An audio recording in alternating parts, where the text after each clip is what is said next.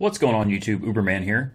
So I just found out that Uber is releasing a new product called Uber Spot.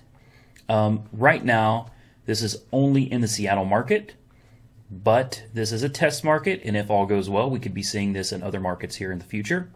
I'm going to have a link to the actual article down here in the description, so if you want to click it and read it for yourself, it'll be there for you. I'm going to go ahead and read the article to you. It's fairly short, and I like it. I think it's a great idea.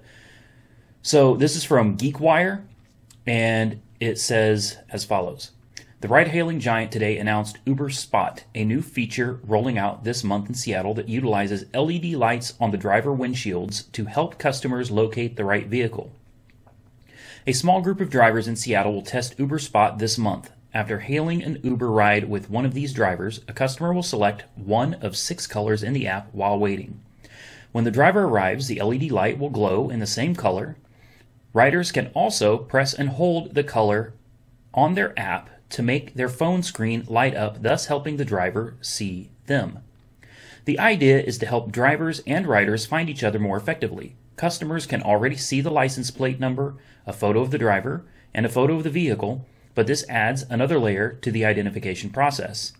This is simply an attempt to make the experience more seamless and personalized, Uber Seattle GM Brooke Stager told GeekWire. So there's more to the article, but really nothing else that I would say is pertinent to this video. It's a pretty cool idea.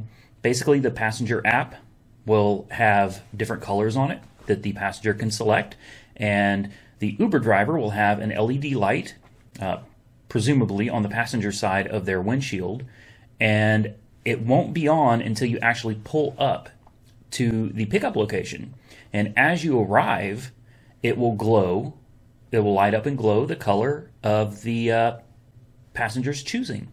And, you know, I guess to make it easier, I don't see passengers really doing this, but they could turn their phone around and hold it toward you, you know, so that you can see that it glows the same color as the light in your windshield. And then as you begin your trip, the light turns off.